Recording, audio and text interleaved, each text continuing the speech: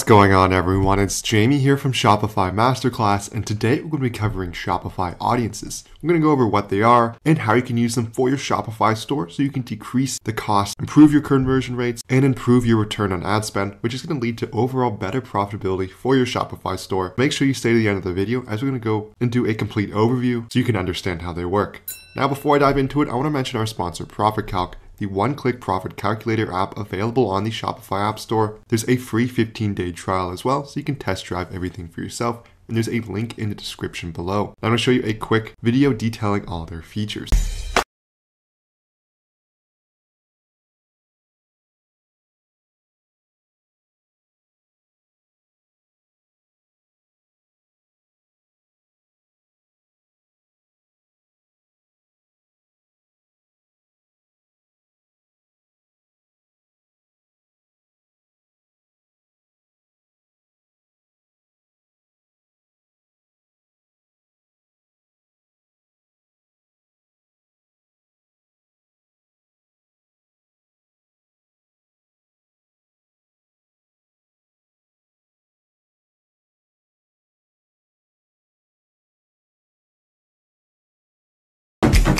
So now let's dive into Shopify audiences here. So what it is in a nutshell, it's going to allow you to create custom audiences from your Shopify admin that can be imported into Facebook and Instagram. They're also going to extend it to platforms such as TikTok, Snapchat, Pinterest, Microsoft, and others. And so through their data so far, it's shown that they've seen an increase in conversion rates and return on ad spend, which is the exact hope of something like this. Something to note here is that it's only available for Shopify Plus merchants. You need to have that plan to begin using Shopify audiences. So rather than having to set everything up for yourself, doing complicated Facebook ad setup, merchants simply select the product they want to sell more of. Machine learning builds an audience of high-intent buyers tailored per merchant. The audience is directly and securely exported to their ad network of choice. Shopify is going to have a little more data, I think, than Facebook here, as they're going to be able to combine things like the location. They can probably go back into their overall network of Shopify stores and find different data about that customer as well. And so this is going to give you a very granular data set based on a specific product.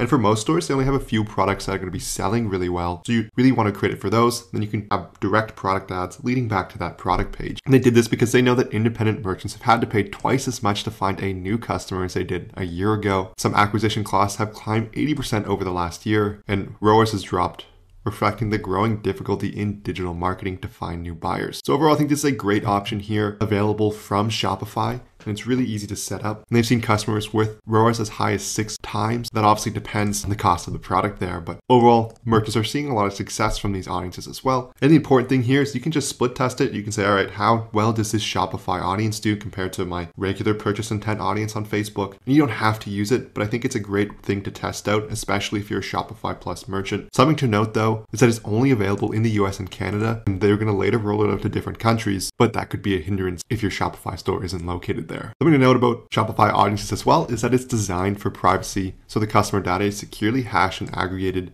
so no business has access to the personal information or statistics of buyers included in Shopify audiences. They're going to be securely encrypted and transmitted to the ad platforms. You also can't download these lists, and you can manage your customers' opt-out preferences from within your admin. So that's nice to see there, a little bit more privacy focused as many people are moving towards. I'm also going to create that further lock into Shopify as well, is that if you've been using it and thinking about switching, you might not because your audience is now going to be located within the Shopify platform. So overall, this concludes the video on Shopify audiences. I hope you have a better understanding of what it is. Let me know in the comments if you have any questions about it. If you haven't yet, hit that like button and subscribe button below, as that really helps the channel out. And I also want to mention our sponsor, Profit Calc, the one-click profit calculator available on the Shopify App Store. There's a link in the description below to start a 15-day free trial. Thank you so much for watching, and I'll see you in our next video.